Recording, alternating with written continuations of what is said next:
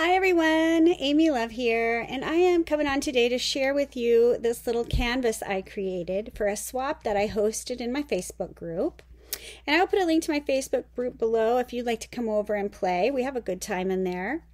And this swap was for a 5x7 Shabby Chic canvas. So this is what I created for my partner. And I hope that she loves it. So by the time you're seeing this, she should have it in her hands. I just used a little stretch canvas board that I probably got at Walmart or Hobby Lobby. I never remember. But they're very inexpensive and you can get them at either place. I covered it with this fabric lace that I had in my stash for a long time. So I just covered the entire canvas with that. And then I used one of these images from Pixie Dust Files. And I will put a link to Pixie Dust Files below too, because I'm loving her digitals right now. And if you saw a couple videos back, I had a whole stack of these little images that I distressed and sewn, and I made a whole pile of them. So I'm kind of working my way through the pile. So I chose this image for this one. I just think it's precious. It's just precious. So I decided to make like a gown. So just to give it some fluff, I gathered up the lace I covered the canvas with. I gathered some of it up to be the bottom layer so it would have some fluffiness.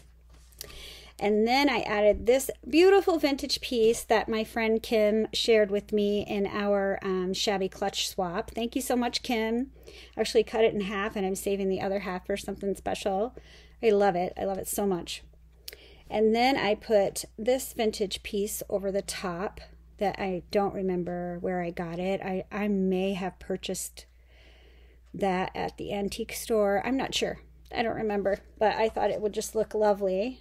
And it does. Isn't it just so pretty? I love how that turned out. So then I decided to pop on a couple bows. And somebody gifted these to me. Thank you so much. I love them. And then I just added streamers of beautiful, delicate laces coming out of the bows on each side, which I love. And then I added some rhinestone cup chain just across the top there.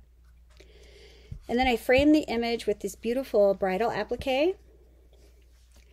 And then I had this bling in my stash. It actually was my granny's. And I decided I would use it on the top of this crown. Isn't it pretty? And then I added this pretty piece of bling to the top. So that's my canvas. And I hope my friend loves it. These swaps are so much fun. But I decided I wanted to make a gift bag for this canvas. So this will fit right in there, just like that. And I created this bag out of just some cotton that I had laying around. And I used my sewing machine to sew it together. And then I covered the cotton with this lace.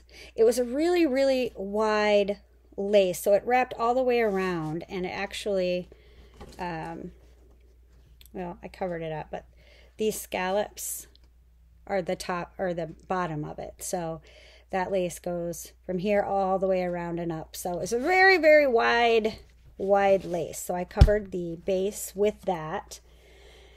And then I had this like tulle fringe. I've had it, I feel like for a while now in my lace drawer. And I was like, I want to use it. I want to use it. It's so fun. So I decided this would be the project for it. And then this beautiful lace right here that has, it's the scalloped eyelet with this beautiful trim attached to it. It's just gorgeous. It was gifted to me by my friend Julie Kay. Julie, thank you so much for sharing. I love it. I've been hoarding it in my hoard vault, and I decided I would go ahead and use it so somebody else could just enjoy how beautiful it is. And plus, I just wanted to play with it. So I put that across right here, and I also added it to the top. And then I put another piece of it here. So when you open it up, it's on the top there. And I layered these two really pretty laces, this one and then this one. I layered that under here, and I also layered those two laces right here at the top. I just think it's so, so pretty. And then I cut up an applique that I had, and I put part of it right there. So cute. And then this fringe trim I actually got from Angel Dream Crafts, and I'll put a link to her shop below. And then this on top, this beaded beautifulness, this is it right here. Isn't it gorgeous? Gorgeous. Somebody gifted it to me. Thank you so much. I'm sorry that I don't remember who it was, but I am so grateful to have it. I love it, love it. And it's the first time I've used it because I've just been admiring it. So I put it on here, and I just think it's beautiful. And then I used some of these leaf snippets from a lace from Angel Dream Crafts. And then I put a cluster of flowers right there. So cute. So cute. And then I added a piece of bridal trim right here, and then popped a little ribbon rose on it. So isn't it cute? It's just a cute, cute bag. Now on the back, I try to keep it simple. Oh, this is that lace. Okay. That's the wide lace I used to cover all the cotton. I mean, look at this thing. It's crazy. So I had a nice long piece of it, and it's that wide. Just crazy. All right, so there's that. I kept it simple on the back. Instead of cutting up this big, beautiful applique, I just decided to use the whole thing because it keeps it simple, and it's pretty, and it covered the whole back, and now it's just ready to go. So I love it, right? And I hope my swap partner loves that, how her canvas comes wrapped.